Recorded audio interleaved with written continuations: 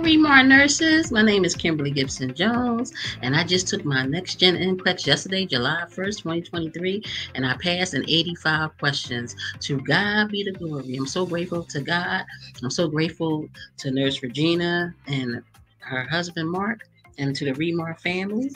I use the Quick Facts for NCLEX. I also use the next generation one, and I also use the V2 virtual trainer. Oh my goodness. When you do this program, you're going to leave it feeling prepared. You're not going to feel like you have all these special tricks and all these things that people try to tell you in other programs. You're going to leave it feeling that you're prepared because you're going to know content, and you're going to actually feel like you're a better critically thinking nurse. It's definitely worth the investment. My journey was not easy. This was my third attempt. I graduated from nursing school in May 2022.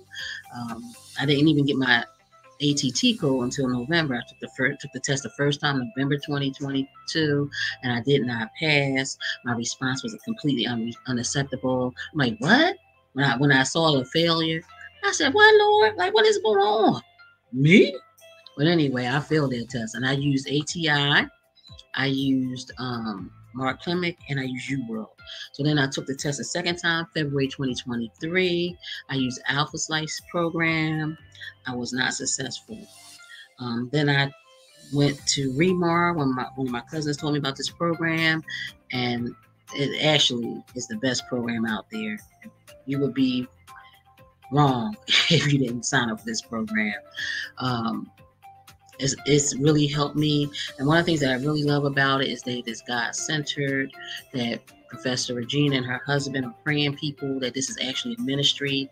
And when I joined the Remar University, I learned that, there are nurses from all around the world joining this program. There are several people who share their success stories by attending this university and by participating in this program. So thank you to Professor Regina and to Mark for sacrificing all of your time to give back to us nursing students. You are absolutely amazing. I'm so excited. And my journey, like I said, was not easy. I was entering nursing school at an older age, at the age of 50, preparing for the NCLEX. I found out that my sister had cancer. I had sacrificed every waking moment trying to pass this NCLEX, even with myself, neglecting my health, my screening.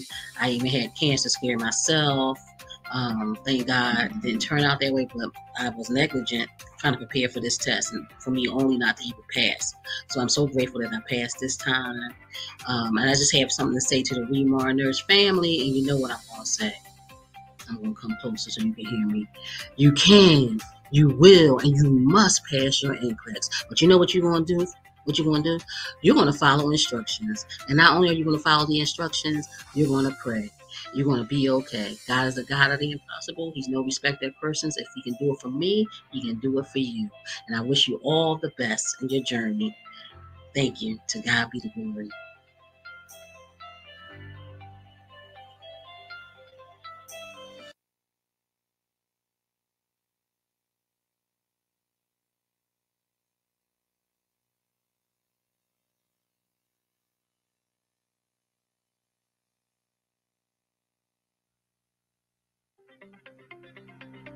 I took the test on May 31st, and oh my God, I am so glad and so grateful for Remar Nurse.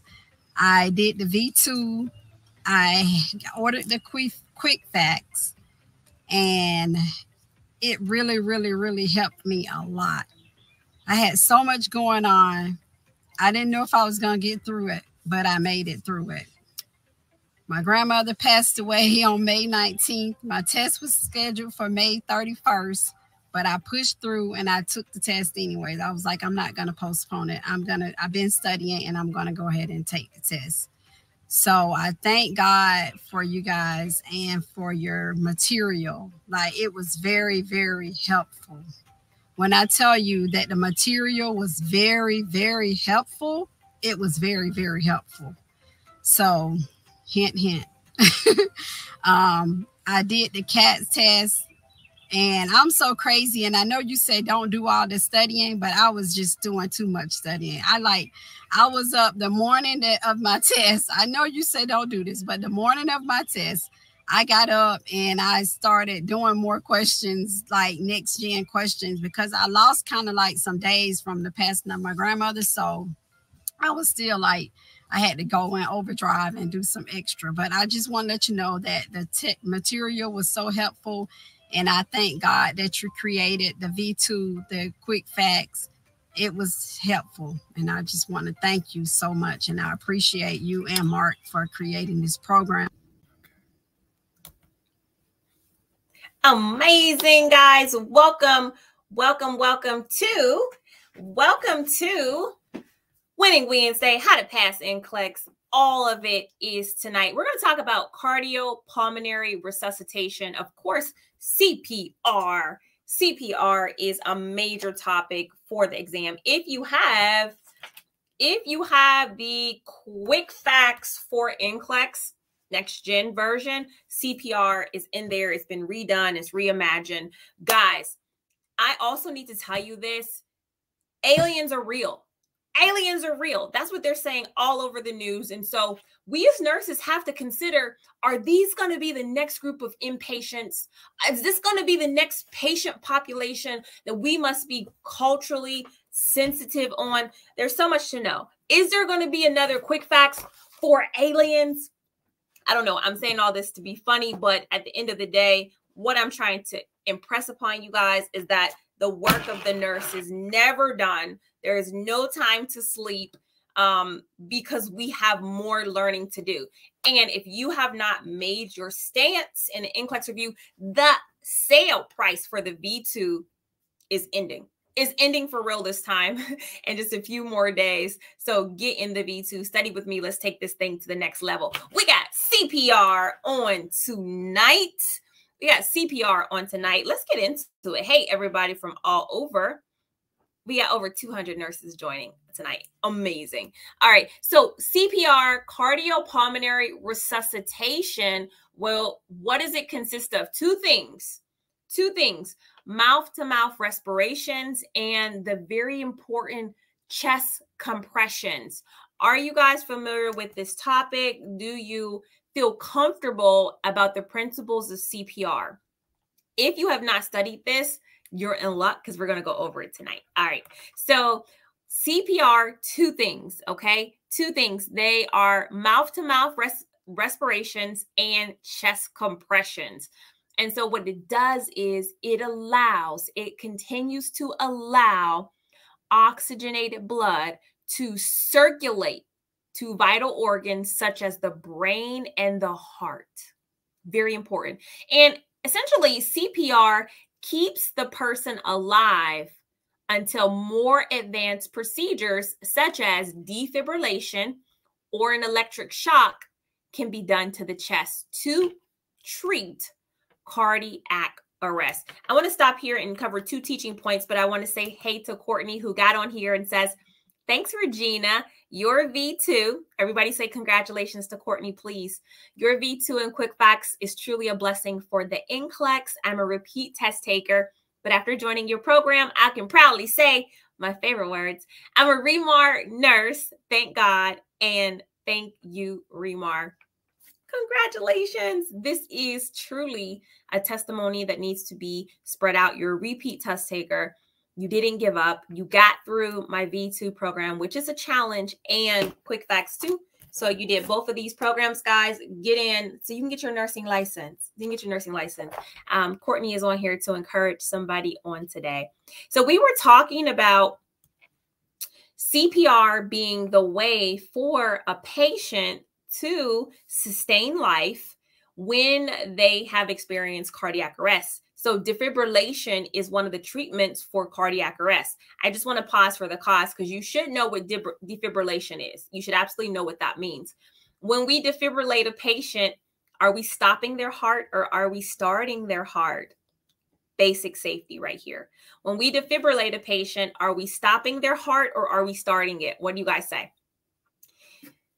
Oh, this is critical thinking too. If you've never defibrillated somebody as well, I see the comments on the screen.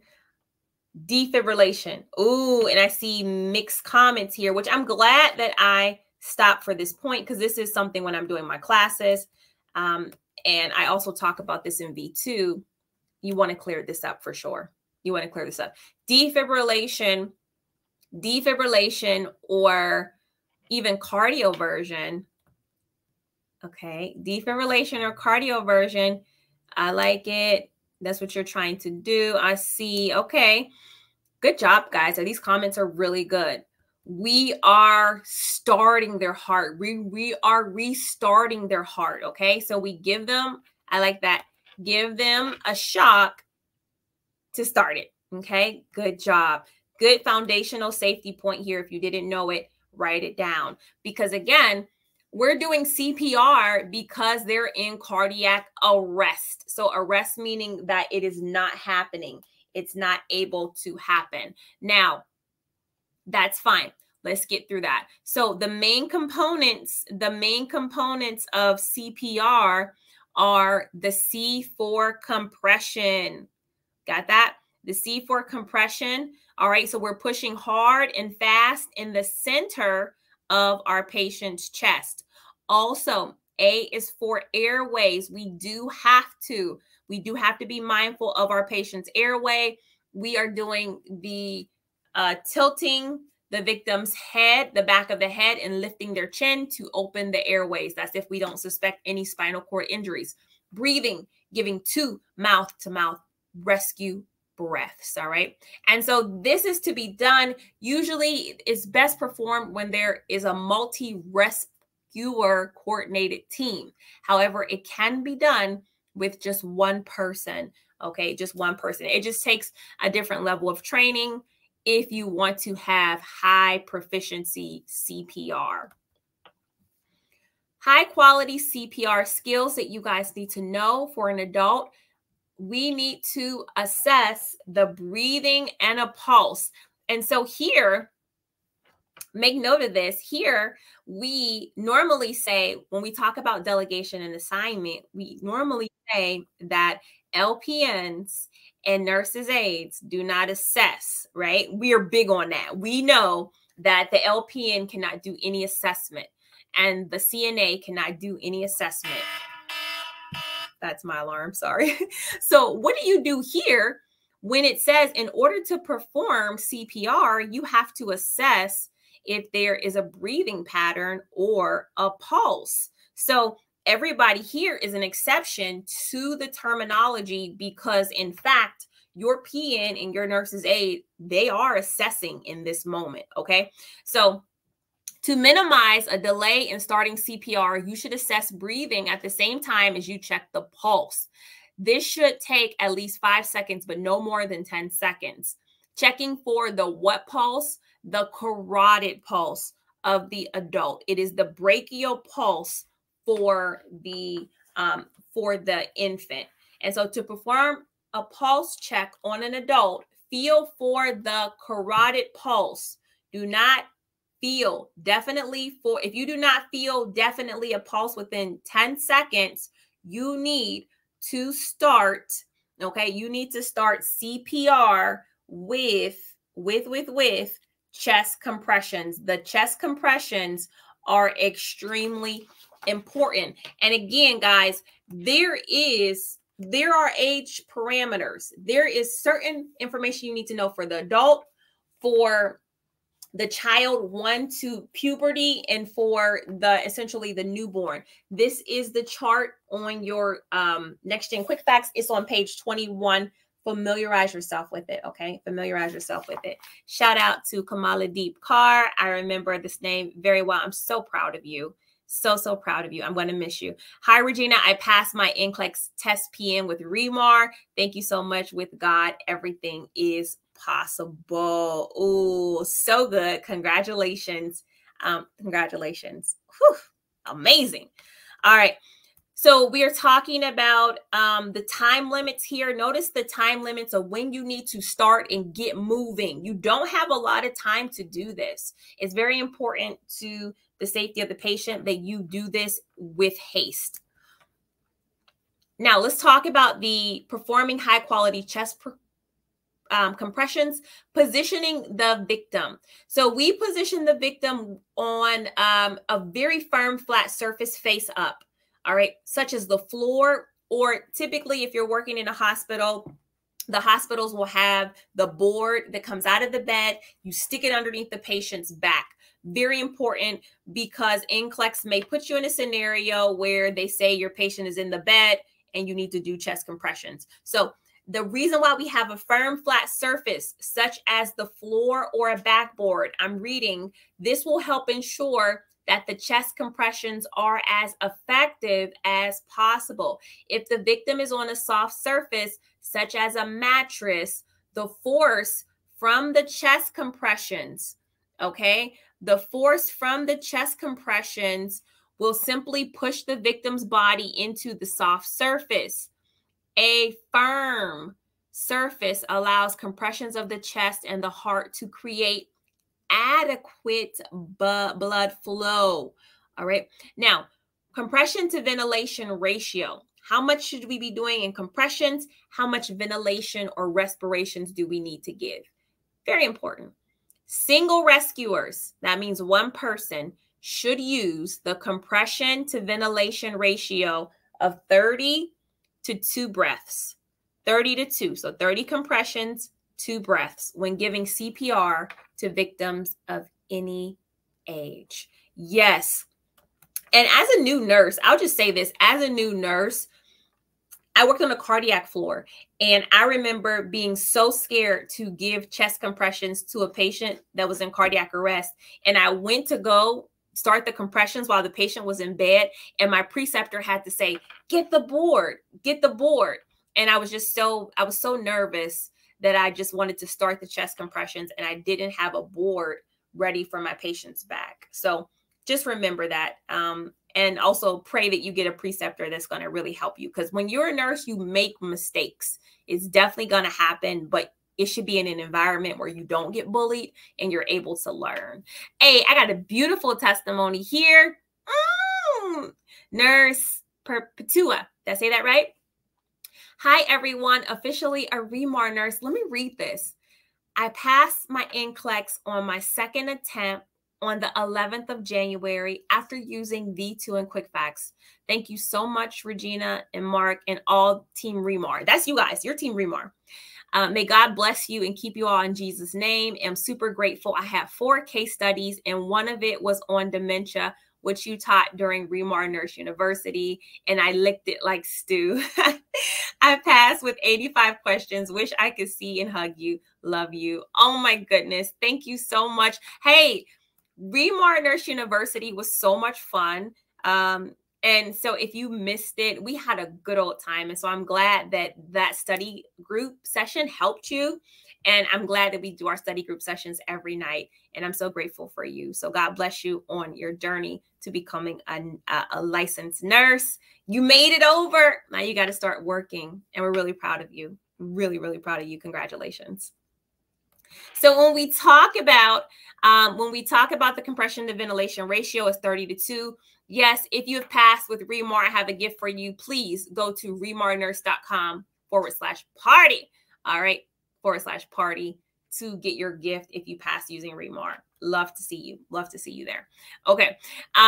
Let's move on to compression rate. Okay. Compression rate. So you compress at a rate of 100 to 120 compressions a minute. This rate is the same for compressions in all cardiac arrest victims. You need to get to this amount of beats in order to have adequate circulation. And look, when you look at this, what would you say? How would we classify this heart rate for our patients? We would say that, this makes the patient tachycardic, but because the patient has no blood pressure and no pulse, you kind of have to overcompensate. So you have to put the patient in a tachycardic state. So don't be afraid to get those pumps in there. Also, how far do you go down? Oh my goodness. These are really great select all that apply questions. So if you're compressing the chest, it needs to at least be 5 centimeters. In QuickFacts, I have it in inches, 2 to 2.4 inches. As you practice this skill, remember that chest compressions are most often too shallow than too deep, because we are afraid we don't want to hurt the patient. But honestly, you need to press down. All right. It's possible to compress too deeply, but more than likely, you need to really pump the patient. Compressing the chest more than 6 centimeters in adults may decrease the effectiveness of the compression and cause injury. Using a CPR quality feedback device can help you reach the optimum compression of 5 to 6 centimeters. But honestly, you know, it's nice to have equipment. It's nice to have people around to tell you that you're doing good. But you guys know that if adequate chest compressions are done, especially, you know, if you're trying to save a person's life, when you press down on the patient, you should be pressing at a rate and a force that what happens is sometimes ribs are broken or the sternum of the patient is broken because you have to press down to get to that organ. So in CPR, are there instances of the patient, you know, being hurt? Yes. But you have to think, I have to get my patient's brain oxygen or they're not going to be well. They're not going to be well. Chest recoil. Allow the chest to recoil, which is re-expand completely after each compression. Chest recoil allows blood to flow into the heart. Incomplete chest recoil reduces the filling of the heart between chest compressions, okay, and reduces blood flow created by the chest compressions. To help ensure complete recoil, avoid leaning on the chest between compressions. You have to be getting up off of your patient. You need to be physically fit in order to do this. You cannot be tired and leaning on your patient the entire time. You're not going to get the results, or more likely your patient is not going to get the results that they need. So chest compression and chest recoil times should be about equal. All right. And they even have this, I don't know, have you guys seen them in the airport? They have the CPR stations and you can actually practice on a CPR mannequin in the airports. I think that's so cool. They have them there now. We'll just talk a little bit about interruptions in chest compressions. Minimizing interruptions in chest compressions. This is very important. So the shorter duration of interruptions in chest compressions is associated with better outcomes. The proportion of time that rescuers perform chest compressions during CPR is called chest compression fraction. Okay. A CCF of at least 60% increases the likelihood of ROSC. Who knows what ROSC is? In cardiology nursing, when you're doing CPR, ROSC is the goal. That is what you want to have happen ideally during CPR. If you know what that is, put that in the comments and I'll post it. So shock success and survival to hospital discharge. So with good teamwork and training, rescuers can often achieve 80% or greater. This should be the goal in all team resuscitation events. Remember, do not move the victim if CPR is in progress unless the victim is in a dangerous environment such as burning building or you believe you cannot perform CPR effectively under the current circumstances. So yeah, we don't want to move our patient because this is going to shift all of their blood flow. This can make things very difficult for you to establish good care. Good job. ROCS, return of spontaneous yes, circulation, return of spontaneous circulation. Good job. Okay. Giving breaths. What do we use? We use the head tilt, chin lift.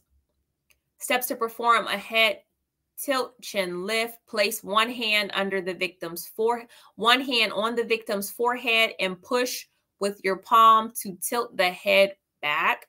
Place the fingers on the other hand under the bony part of the lower jaw near the chin. lift the jaw to bring the chin forward. This is going to open the airway. All right. Now, you use the jaw thrust when the head tilt chin lift doesn't work, or most important for NCLEX, you suspect a spinal injury, use the jaw thrust maneuver. And so this is just how do you do it.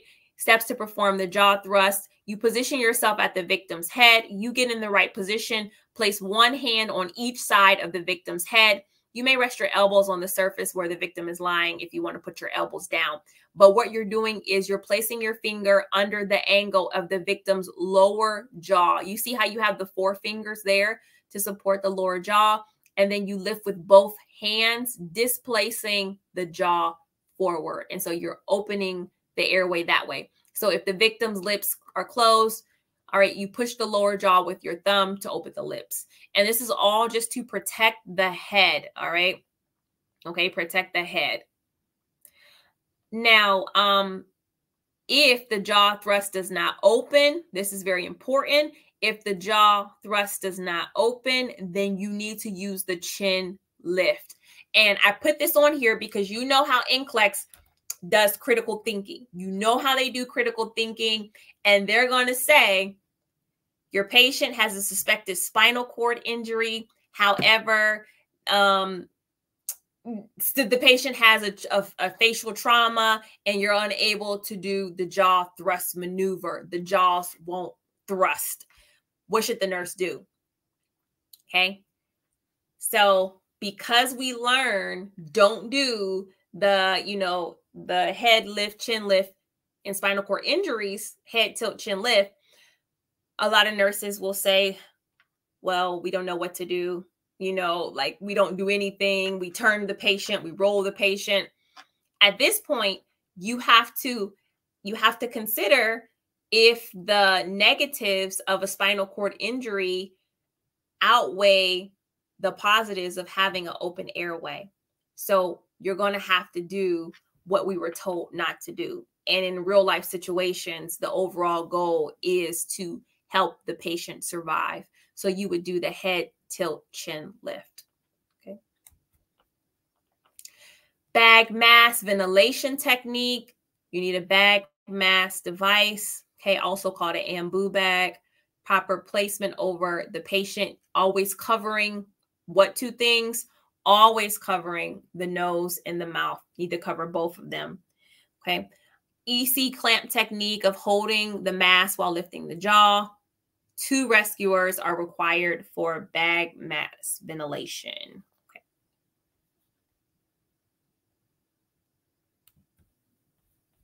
Okay. So when you have multiple rescuers, it's always better because you can perform simultaneous tasks during a resuscitation attempt. Usually you have better outcomes. And so the teams, when giving compressions, rescuers should switch compressions after every 5 cycles, okay, of CPR, or every 2 minutes. And so this is important to remember because you get tired and you start to not,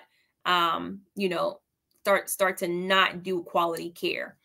And the second thing is, as additional rescuers arrive, they can help with bag mask ventilation and compression, or hopefully somebody is using or bringing the AED and other emergency equipment. That's the goal, because you never want to do CPR forever. You always want to transition out of it.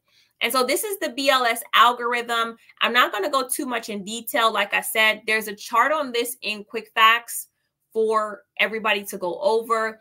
And, also ultimately you got to know essentially the steps of doing CPR. And then you also need to know those numbers. Those numbers are very important. And they differ between adults, pediatrics, and infants. And you got to know the difference. All right. It's a must for you to know the difference. So make sure you take time, because even if you are not a registered nurse or practical nurse, you still are expected to do CPR if you're a nurse's aide. Okay. You're still expected to know CPR. And so you have to, as nurses, teach the nurse's aides how to do this appropriately. So this is something that you must, you definitely must have memorized. Okay. And so here, again, like I said, this is also following up with the BLS algorithm. I guess I can just go over it. So first thing you always do, you want to make sure everything is safe, check the responsiveness, shout out for help nearby, activating the emergency response system. You want to get other people involved as quickly as possible, as well as having those people or being able to get AED emergency equipment. Okay, so the idea is that you're doing all of these things as quickly and as simultaneously as possible. And then you are feeling for normal breathing and feeling for a normal pulse. Okay, if you have that, great. Let's just wait till emergency responders arrive. If you don't have that, you need to look for breathing only or gasping, because those are important signs. Now, if there's no breathing, no pulse, then what you have to do as a single rescuer, you are starting your chest compressions. All right, you're checking your pulse every 2 minutes. And if the patient has, all right, an opioid symptoms, all right, then you need to administer naloxone. Everybody know what naloxone is for. Okay, everybody know what naloxone is for, and you should know how to give this medication. All right, write that down if you don't know it. Naloxone. You got it. Thanks, Patience. Patience is doing my ad hoc notes. I love it. I love it. All right, so starting CPR, 30 compressions into breath until the AED arrives. If it's a shockable rhythm, give a shock. If it's not a shockable rhythm, keep on going with CPR, okay? Keep on going with CPR. Question time. Let's get into it. Let's get into it. So, all right. A nurse witnesses a man on the street, unresponsive and lying on the floor. The nurse should start chest compressions within how many seconds from recognition of cardiac arrest? Is it number 1, 10 seconds? Number 2, 20 seconds? Number 3, 6 seconds? Or number 4, 15 seconds? Hey, this is how you test your content knowledge. Okay, this is how you test your content knowledge, by going over the content and then asking yourself questions. That's how. Okay, then ask yourself questions. That's how. I see a lot of people picking. Let me see what I have here on the screen. Okay. Are we all on one accord tonight? Kinda. Keep those comments coming in. I'm so happy that you are here tonight on Winning Wednesday. The correct answer got to be 10 seconds on this one. If a pulse is not identified within 10 seconds, immediately begin administering CPR. Start with chest compressions. Compressions should occur at a rate of 100 to 120 compressions per minute with a depth of 2 inches. Use a compression to ventilation ratio of 30 to 2. You guys got it. Good job. Okay, here we go. How about this one? A 55-year-old woman collapses and becomes unresponsive. The nurse witnesses her collapse and is the first rescuer at the scene, where the woman is lying motionless on the floor. Which is the first action she should take in this situation? Number 1, activate the emergency response. 2, start high-quality CPR. 3, provide rescue breaths. 4, verify that the scene is safe. Come on in, get it to win it. I love it. I love it. Nurses from all over. Rep your set. Where are you from tonight? Let me see. Everybody on the line. Ooh, I tricked some people. I threw in a distractor here. The correct answer, though, the correct answer is number 4. Oh my goodness. The correct answer is number 4. I got Mississippi in the house answering these questions right. Florida, as always. Good to have you, Keisha. All right, Trisha from Delaware. Number 4, the very first thing you got to do, Philly, is verify that the scene is safe. Verify that the scene is safe. So Those of you who pick number 1, activate the emergency response. I got you on that one. All right. But anyways, you have to do that. The rescuer who arrives at the site of a potential cardiac arrest should also follow the sequential steps on the algorithm. But the first step always is going to be verify that the scene is safe. Shout out New York. Okay, let's do the next question. You guys are doing pretty good tonight, actually. A lot of you are 2 for 2. A 39-year-old man doesn't respond when the nurse on duty taps his shoulders and shouts, "Are you okay?" What is the next best action?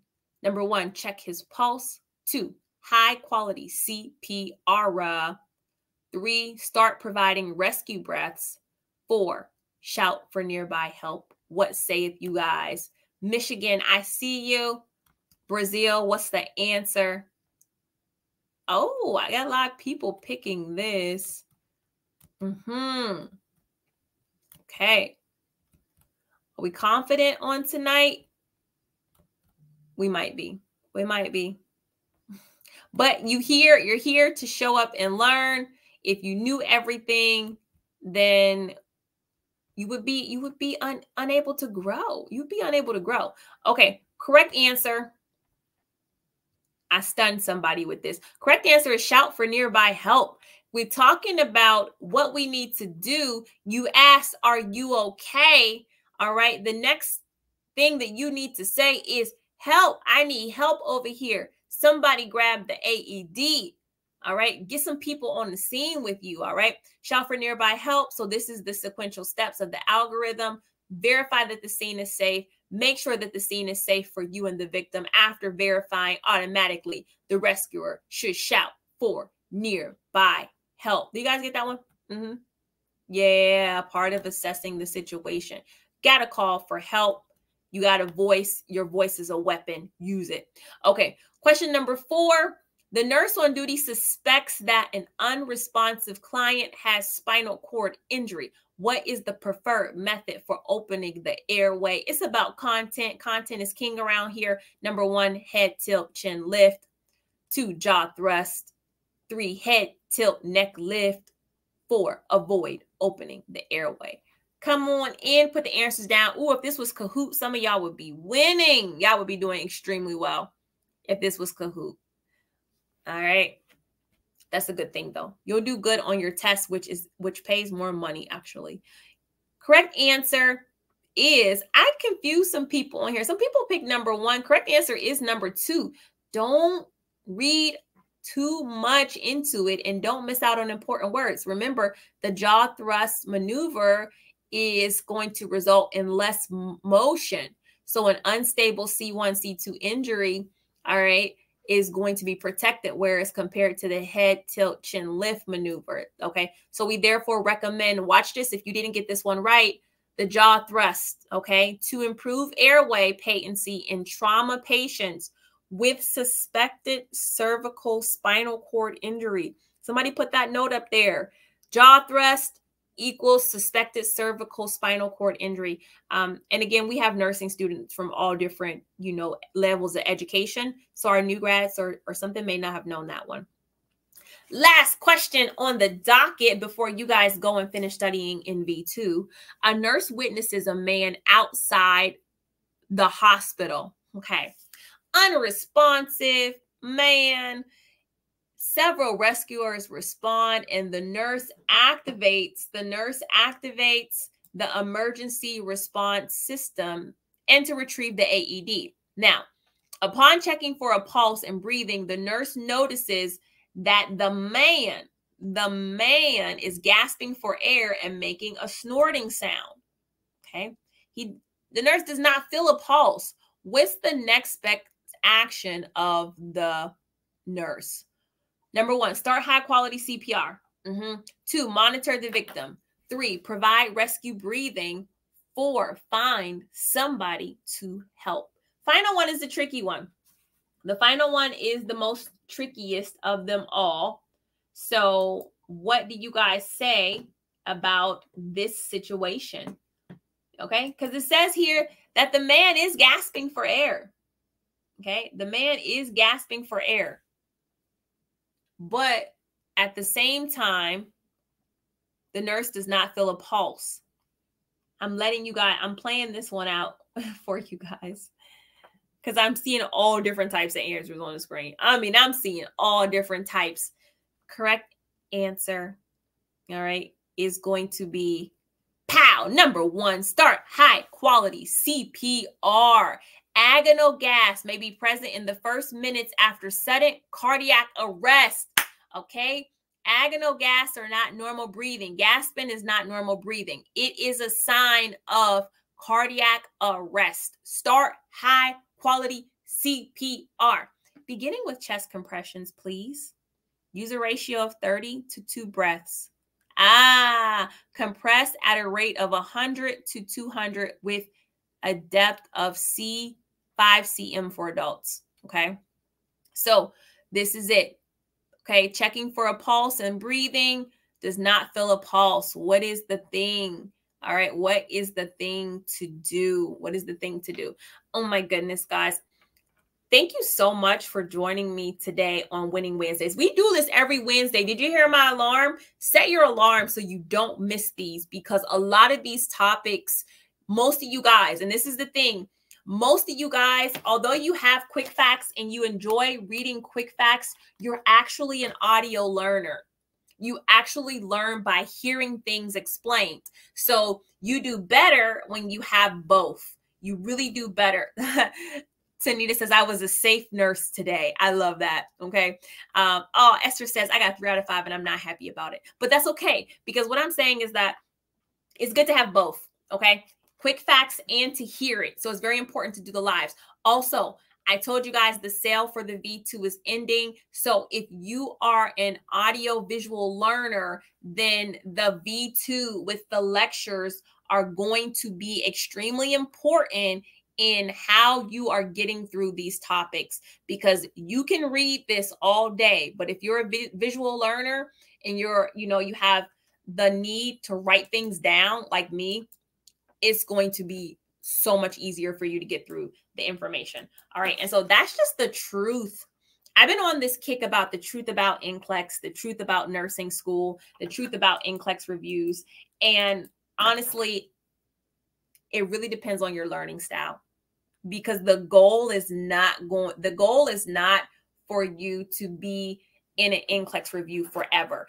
The goal is not for you to be in nursing school forever. The goal is for you, okay? The goal is for you to find what works best for you.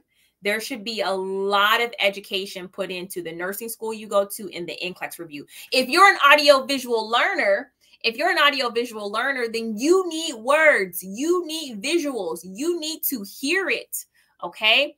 And this is what my expectation, oh, look at that girl right there. This is my expectation of your coursework.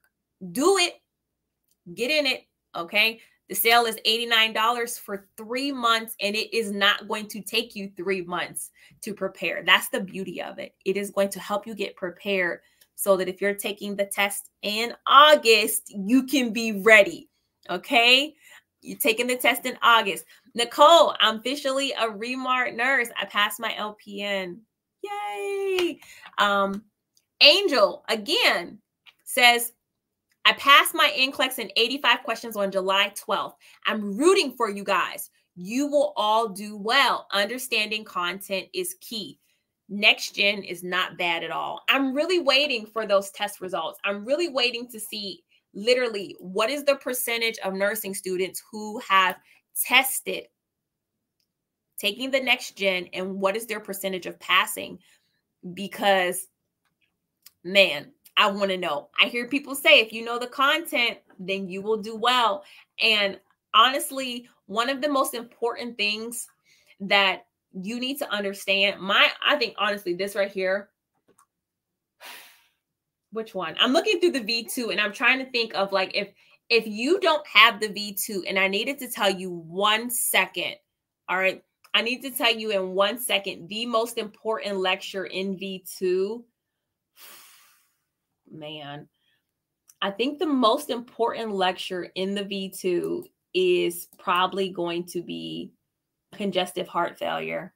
Honestly, I think this lecture right here is one of the most important topics in V2. And I'll tell you why, because with congestive heart failure, okay, with congestive heart failure, you can transfer so much of the information that I teach in this congestive heart failure lecture to other body systems. So with congestive heart failure, that transfers to your renal system, that transfers to pregnancy, that transfers to diabetes insipidus and syndrome of inappropriate antidiuretic hormone. Okay. So again, if you master the content, all right, if you master the important part, somebody said, no, it's pregnancy. If you master the content, guys, it will really make a difference in how you approach the NCLEX exam. All right. So I'll see you guys in V2. I'm going to get off here. I'm not going to hold y'all. I'll see you in the V2, but I'm really excited. Okay. I'm really excited. Nancy, what are you saying? You said, Regina is the best. I took my NCLEX on July 21st. And after 2 times, I passed it. Okay. 2 times. So 2 times. I tried UWorld, Princeton, and Archer. But I got V2. I knew that is what I needed. This professor took her time to explain step by step. I would like to thank her for everything she does for us, guys. The price of V2 is nothing if you get other programs, for sure. Miss Regina or Professor Regina, thanks again, because without you, my life will be different. I am RN, thanks to Remar, and thanks to you, Mr. Remar, Mark. Okay. Nancy, I just want to thank you for coming on here and literally typing out your testimonial, because I know that you guys have many options when you are choosing Remar. I know that you guys have many options, and you have gone through a long journey. Okay. And I did this video about this guy here. Who saw this video that I did? This is my NCLEX failure funnel, right? This is my NCLEX failure funnel. And I say that this is a very real experience for those of you who are repeat test takers, and how you feel when you are just spinning around, right? You're taking NCLEX, but you're failing NCLEX. And you start off at the top of this funnel, right? You start off at the top of this funnel in a pool of nursing students, and everybody is testing. You're first-time test takers, and you're doing everything that people say you should do in order to be successful. Well, what happens is you don't pass the NCLEX. And so then it puts you in a cycle of taking NCLEX, but failing it. And you go back to the resources that people used, and you try to do what everybody is telling you to do, but you cannot find out why you're not passing. And so by the time I meet most of you guys, you're down here in the funnel, and you have literally tried everything. You know, you've done everything that everybody is telling you to do, and you honestly just want to quit. You want to give up. I was saying this, the more times you take NCLEX, the more likely you are to fail. And that's only because you're usually just recycling the same thing that didn't work for you before. And so you're going back to it. So when people message me and they say, well, I've done UWorld, I've done Archer, I've done Kaplan, I've done everything. What makes you different? I know that they are literally, you know, I don't get offended. I just try to understand that they're literally down here at the funnel, and they're literally just spinning. And the further down you go, the more alone you feel, the more isolated you feel, the more incompetent you feel, because you're trying to figure out, why can't I pass the test? So I literally just try to explain that I know you've invested hundreds of dollars already, and every time you take the test is $200. So literally you have spent $1,000 or more on NCLEX prep. And what I have to ask you to do is very hard. I have to ask you to invest $89 into yourself again, and give it one more opportunity. And I have to try to convince you that this journey is worth the $89, because when you get out of this funnel, it's going to be amazing. Your life is going to be amazing. The $89, you'll make that back in an hour or 2. But you got to get out of the funnel. 7-time NCLEX taker, using Remar packages. I passed my NCLEX and my life has changed. I saw my first paycheck was surprised with Remar. All things are possible. God bless. I can't stop thanking Regina. Tell me how much was the first check? I want to know. I want to know. I want to know because I believe it. I understand that the seeds that you guys plant during this very difficult time, remember, all right, you are supposed to be gathering and planting when things are okay so that when the winter comes, you're set. This is summertime right now. Okay. This is summertime right now. So you guys need to be preparing because winter is coming. And I want you to have your license. 7-time test taker. Oh my goodness, Sylvia. Let me know how much that check was. I want to know. I'm using Archer and the lectures are so long. I zone out after 1 hour. Man. And so I'll just say this too. It doesn't take long to prepare for this exam because the points are really simple and straight to the point. Like really, it doesn't take long. I am a master at explaining things very concisely. I've been doing this for over 10 years. Okay. I know how to cut it short because again, you guys will zone out. You won't pay attention. And at the end of the day, you'll keep having to pay money over and over and over again because you're not really getting through the program. So we wanted to really streamline our program. Woo, we really want to streamline our program. There is partial credit in the V2. The V2 has everything you need to be successful. All right. We do have the amazing lectures. We do cut the time in half with the study calendar. Our question bank is there with partial credit, case studies, all of it. What are you waiting for? What are you waiting for? Okay. All right. Yes, the lectures are different times. Some are short as 8 minutes. Absolutely. Okay. All right, guys, I am out of here. Literally, Team Remar is up working hard to make sure that we get to all of you guys. Okay. We want to make sure we have 400 people on this live. I want 400 people to pass their NCLEX. Now, I want y'all to get this done. Okay. I don't want us to have to wait till the holiday or Christmas season in order for you to get your license. So who is ready? Okay. I attended RNU May 29th to June batch. You were that group. Okay. And got the quick facts. I passed my NCLEX RN last June 28th. Hey, amazing.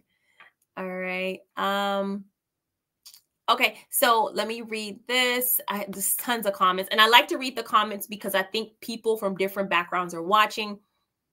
Please, Regina, are the partial credits counted in the NCLEX? Yes, every question in the actual NCLEX exam that has more than one answer choice that is correct, you are able to get partial credit. Now, some questions are partial credit, but they are you have a negative score, so you get a point for a correct answer, but if you don't get it right, then the point is taken away. Okay, and so that's how our question bank is too. Some questions you will get right if you do them, and other questions you will get points taken away. Okay. Partial credit. Angel says partial credit for SATA, but I recommend that you choose only what you know. Yeah, I agree with you, Angel. I agree. Thank you, Remar. I took NCLEX for the 5th time on July 22nd, and I passed with 150 questions. Woof. Thank you. I'm a Remar RN. Man, where are you from? That's amazing. Registered nurse V2 is the best. All right. Thank you, everybody. If you need to track your quick facts, please send me an email. My email address is support@remarreview.com, and then I can look into your account. Okay, and then we can see.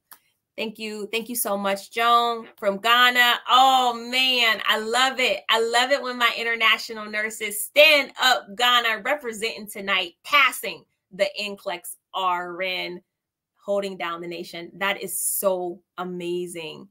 What's stopping you from getting into the V2? We got international nurses. We got 7-time NCLEX takers that are passing their exams 2nd time, 3rd time. Man, let's go, guys. Let's go. Who's next? Who's next? Amazing, amazing, amazing. All right, I'm going to get out of here. I hope you guys have an amazing night. This was fun. This was fun. I'm coming back on Monday at 12 o'clock. Be there or be square, guys. Text me 855-696-0132 if you want to ask me specific questions. I'm out.